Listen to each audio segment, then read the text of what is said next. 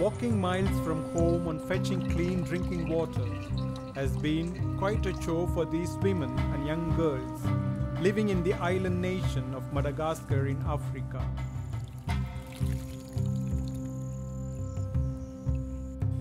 But things are about to get better.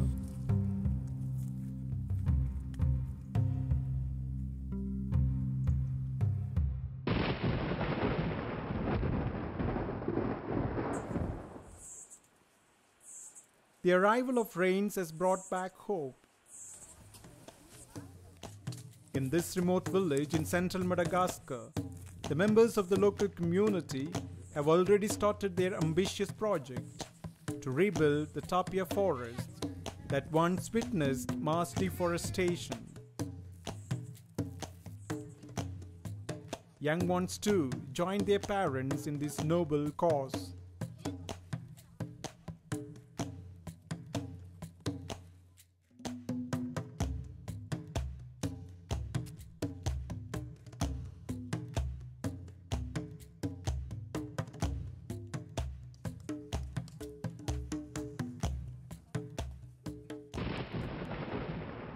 Right on time.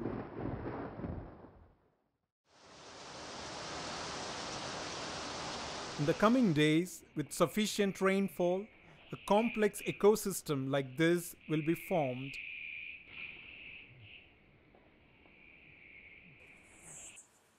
In these forests, a diversity of species thrives, including one particular species of insect which the locals call the living gold.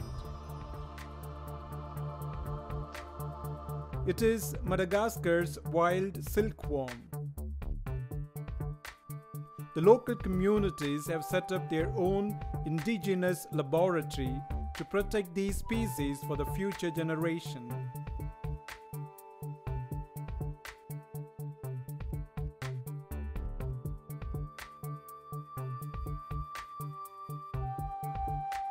Here, the eggs develop into the silkworm larvae and caterpillars.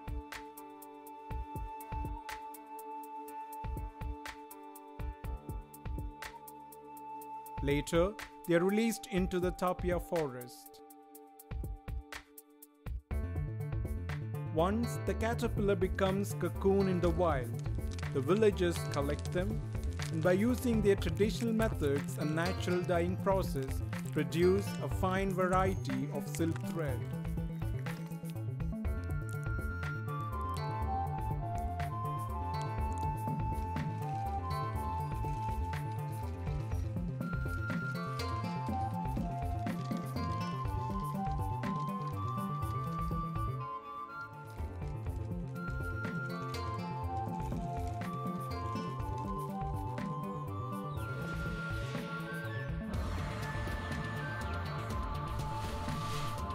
The village women reel and weave the world's finest silk using traditional tools.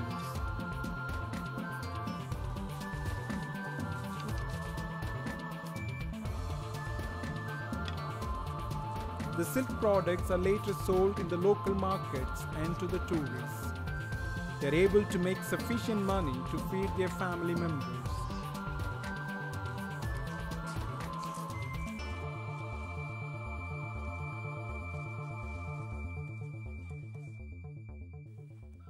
In the remote villages in the southeastern part of Madagascar, the local communities have identified other living gold.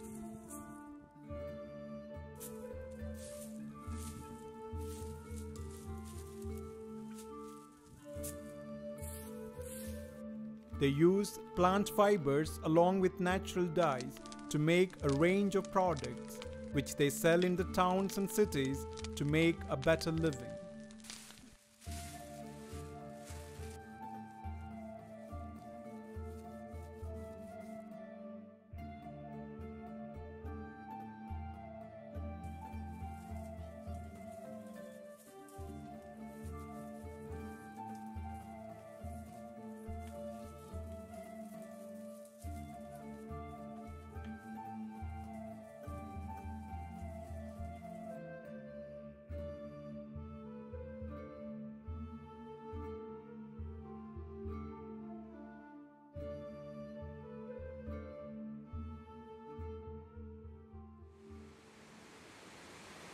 But not all people of Madagascar have adopted such techniques to coexist with the wild.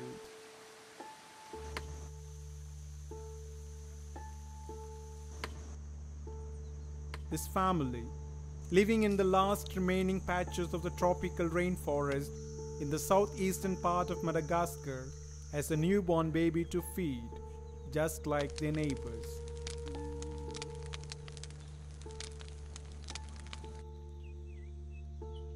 In order to grow more food for their living, they have encroached the forest land.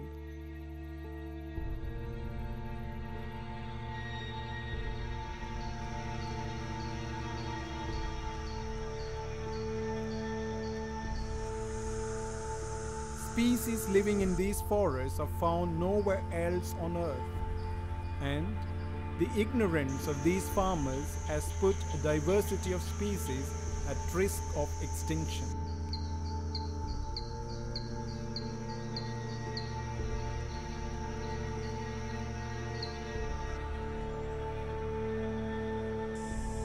Across the tropical rainforest, farmers are seen encroaching the forest land and practicing slash and burn agricultural method, which is a primary cause for deforestation in Madagascar.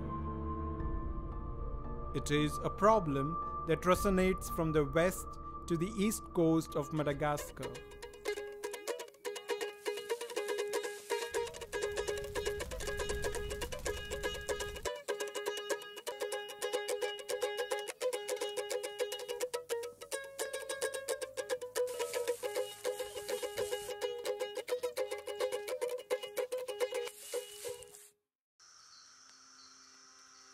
Back in the tropical rainforest, one particular species of lemur is seen fighting for time, space and food, failing which these species will go extinct forever.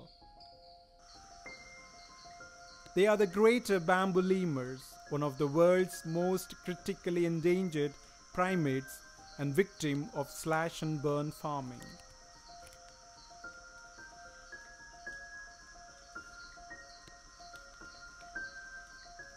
They feed almost exclusively on the bamboo shoots found in these tropical rainforests. They are so rare that only two of them, a father and his daughter, have managed to survive all the odds.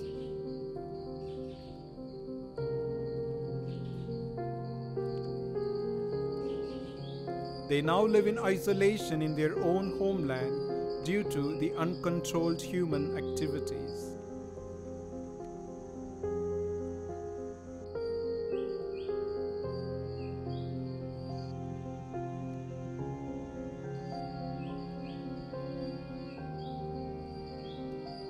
These species are also forced to share its forest land with cattle.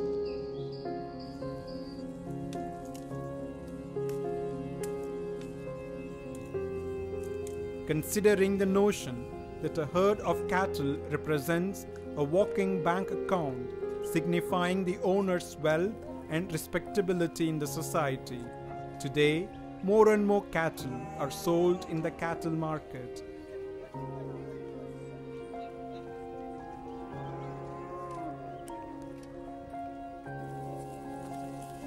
They feed on the forest land, and eventually causing depletion of vegetation, which in turn leads to soil erosion and threaten the fragile ecosystem.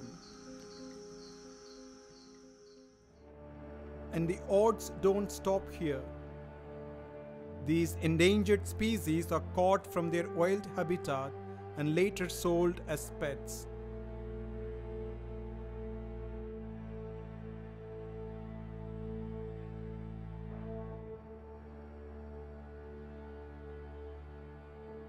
Though buying or selling these species is illegal, it continues to be a growing problem across the island nation. In southern Madagascar, radiator tortoises are almost wiped out from their natural habitat due to the illegal pet trade. These critically endangered species are smuggled in large numbers to towns and cities and also exported to other countries.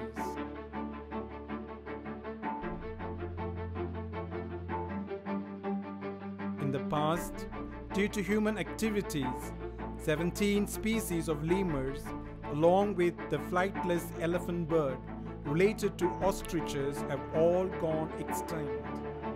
Today, their remains are hung on the walls of hotels across the west coast to attract visitors from various countries.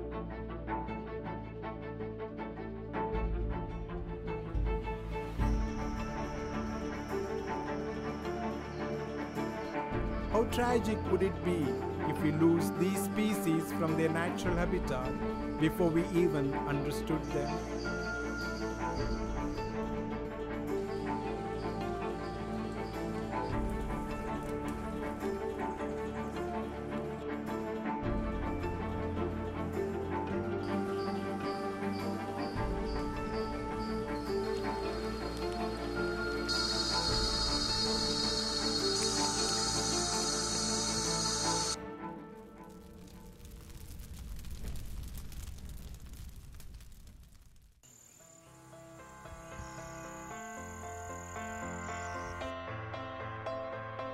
But there is hope.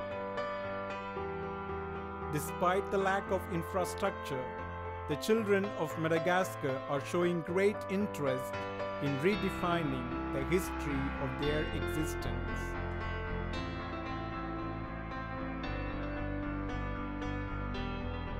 Their curiosity and interest in acquiring knowledge about the environment they live in will make them better leaders and stand as nature warriors.